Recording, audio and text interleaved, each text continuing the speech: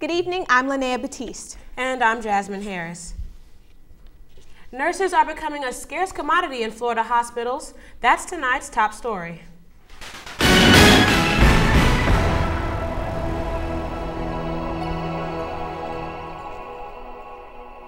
A new survey is out about a shortage in the health field. News 20 at 5 reporter Victor Young visited a nursing school where students say requirements have gotten a lot tougher.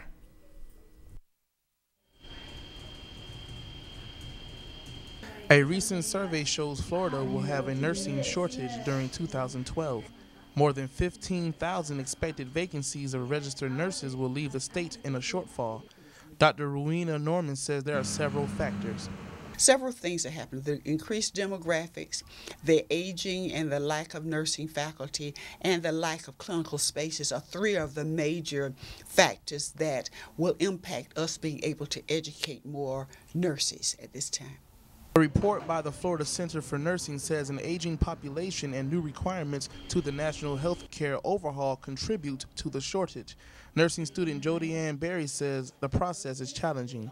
The requirement to get into nursing school nowadays, it's so hard, it's very complicated, and the requirements after you graduate to get the NCLEX, pass it, is also very challenging as well.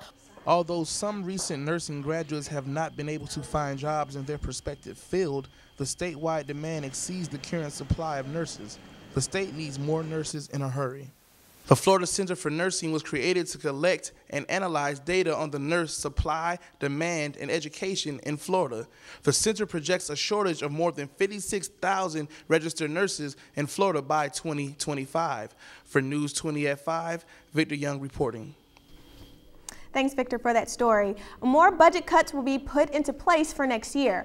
$400 million in spending will be cut to the state's 11 universities.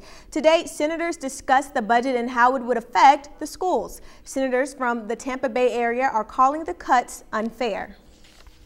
Governor Rick Scott has received a letter of resignation from his Secretary of the Department of Management Services.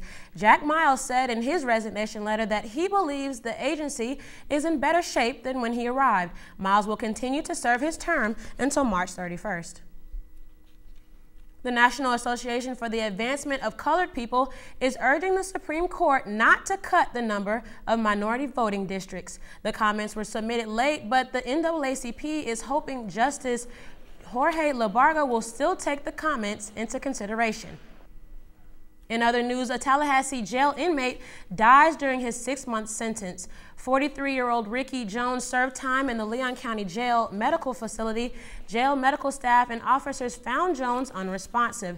He was pronounced dead later at Tallahassee Memorial Hospital. An autopsy indicates the death was of natural causes.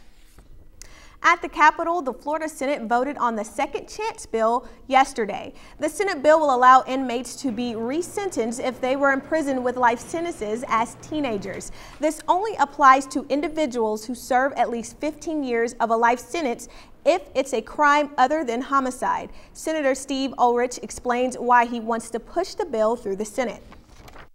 Early as 14, 15, 16 years old, to a life of imprisonment when perhaps they needed a second chance.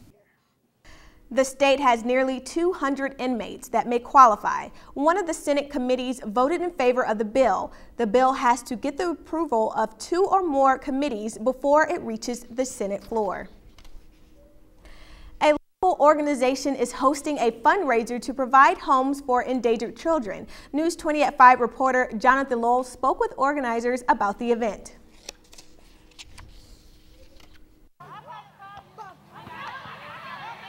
For a few kids, this weekend will consist of fast cars and mason jars. The 6th annual fundraiser for Treehouse Tallahassee will help more than 200 kids from negative family situations. Board member Blake Dowling says the organization was created in 1986 to help kids from homes where drug use occurred. At that time, the crack epidemic was really wreaking havoc with families here in our community. So Treehouse was created to provide a place for kids with nowhere to go to have a safe home-like environment where they could continue in their normal lives. The festival originally started with a skeet shoot and car show. Dowling says the festival has calmed down in recent years to focus on the kids. But a few things like the skeet shoot, we're like, maybe we should get rid of the guns and the open bar to make sure that the message is truly focused on fundraising for these kids that really need our help. The cost to house a child in one of the organization's 2 homes is $4,830 a month. Pricing for the tables at the event start at $1,300. This year's organizers are hoping to have a big turnout to put more kids into happy homes.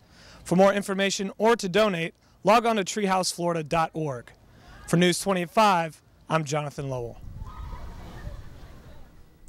Thanks, Jonathan. The Brown Bag Food Ministry is donating groceries to the community. The food ministry began back in 1998 in partnership with Second Harvest and Mount Zion Primitive Baptist Church.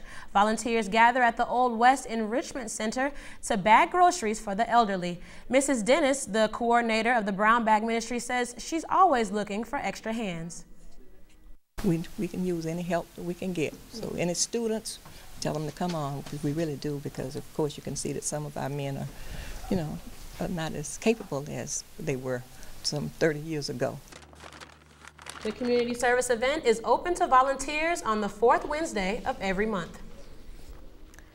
A local business says goodbye in Tallahassee, Peter Brooks Chocolatier. The store closed its doors Wednesday after being a part of the Tallahassee community for nearly 5 years. Sales for the store steadily dropped after the first year of its opening. Store owner Richard Herbert says business was not always easy to come by for the shop. The first year until October of 2008, it was good. After that, it went to pieces. Herbert plans on donating the proceeds from his last days of business to the United Way. He says he wants to give the Tallahassee community sweeter days despite the status of the store.